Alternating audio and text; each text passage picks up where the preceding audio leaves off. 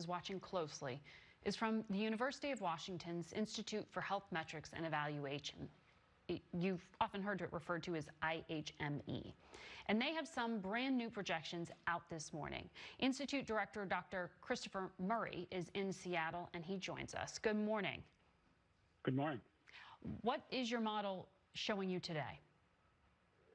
So our projections through till August 4th are up. We're up to 137,000 deaths that we expect to see.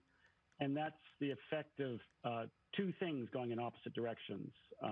Some goodish news coming out of New York and New Jersey and Michigan, where the death cases and death numbers are coming down faster than expected.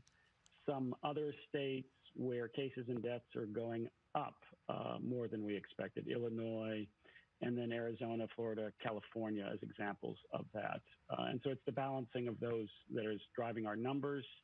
And then, of course, we're seeing just explosive increases in mobility in a number of states that we expect will translate into more cases and deaths, in 10 days from now. This is today the second time in about a week that you've raised these projections. What's driving the change? Well, what's driving the change is simply put the rise in mobility, and that's the key driver. We're seeing in some states, a 20 percentage point increase in just 10 days in mobility. And that will translate into more human contact, more transmission. And then the other thing that we're seeing in some states is, which is why we like to revise the forecasts on a very regular basis, is that we're just seeing more cases and deaths than expected in certain places. But it's mostly mobility that's driving up the numbers. And you are looking at mobility through tracking cell phone data. Is this mobility because of loosened restrictions, or is it just quarantine fatigue and people are going out and about more than they should? I think it is a bit of both. We're seeing increases in mobility even in anticipation of the relaxation of social distancing, but there's definitely a correlation. The places that are taking off the social distancing mandates, the bump in mobility appears to be larger. So somewhere like Georgia, which was one of the first, we're seeing it's in that category of a pretty big increase. So it's definitely a mixture of both, we believe. We spoke just before you with one of the White House economic advisors who said one of the reasons they're waiting on more emergency financial aid is because they want to see what happens in the states as they pull back restrictions and whether that leads to a new outbreak of the disease, as Kevin Hassett put it. Do you have any indication that that is happening? Well, I think that the big challenge here is that when we model the relationship between mobility and transmission, most of the data that's informing that is coming from when people reduced their mobility and we saw a reduction in transmission, namely social distancing works. Now that we're coming out, the big question mark is, will people's own behavior, acting responsibly, wearing a mask, avoiding coming into physical close contact, will that be enough to counteract the effects of rising mobility? And so we really are going to have to wait and see. Our suspicion is that there will be about 10 days from now in these places that have had these big increases in mobility, we are expecting to see a jump in cases. And what places? What are the potential hotspots in the next 10 days?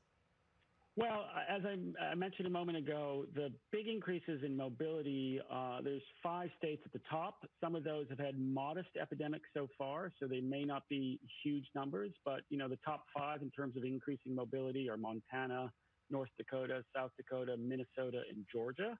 But there's another 10 states or more where there's been a 10 to 15 percentage point increase in mobility. So pretty diverse.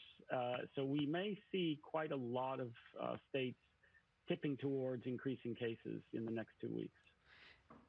Would you advise Americans to travel? The Treasury Secretary was on another network this week, and he said it is a great time for people to explore America.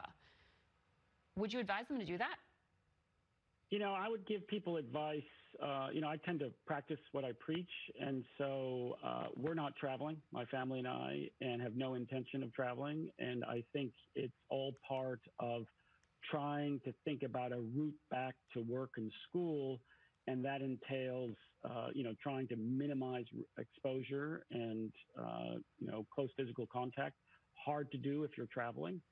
So personal advice would be, protect yourselves, wear a mask, and try to minimize interactions with others. What does the data tell you about how effective wearing a mask actually is? That's one of the big question marks. We know that the medical masks are highly effective and also very not available, nor is it likely that people are going to feel comfortable wearing medical masks.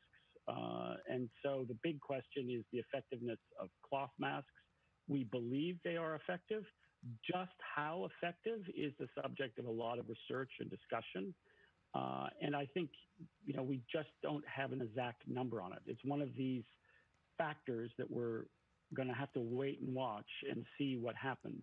The good news is that there's more and more data coming in on who's wearing a face mask. And we may be able to figure out from what's happening community by community across the U.S., whether those places that are wearing masks more are seeing less transmission. And so, again, more data will teach us more.